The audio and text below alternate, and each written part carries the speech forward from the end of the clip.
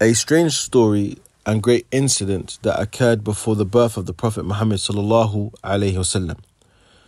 It started with Abraha al-Ashram, who became the leader of Yemen before the king of Ethiopia, who had approved of building a church in Sana'a in Yemen. The Arabs were called to perform Hajj to this church instead of the Hajj to the sacred house at Mecca. The aim from this was to divert the business and earnings from Mecca to Yemen. Abraha presented this matter to the Ethiopian king, who was very happy with this. So Abraha built a church, a large church, and called it Qulais. A Qurashi man came and relieved himself in the church and stained its walls. Abraha was very angry with this, so he prepared an army to attack Mecca and destroy the Kaaba. He had with him 13 elephants. Amongst them was an elephant called Mahmud, who was the largest of them.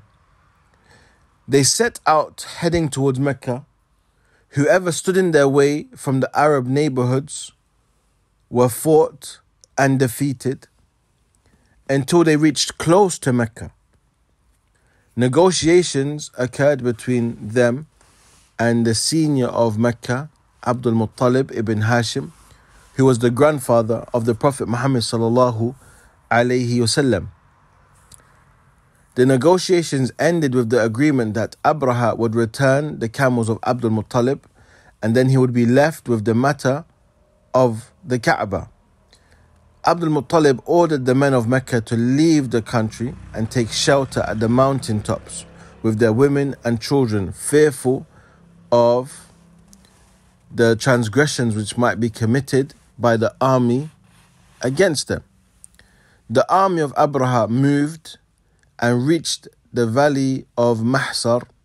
Between the army and the valley was a little distance, and they were followed by birds sent upon them with stones, each one of them the size of a chickpea or lentil. Whomever amongst the men the stone fell upon, it destroyed them all. And Abraha fled while his flesh was dropping on the way until he was destroyed in his attempt to return.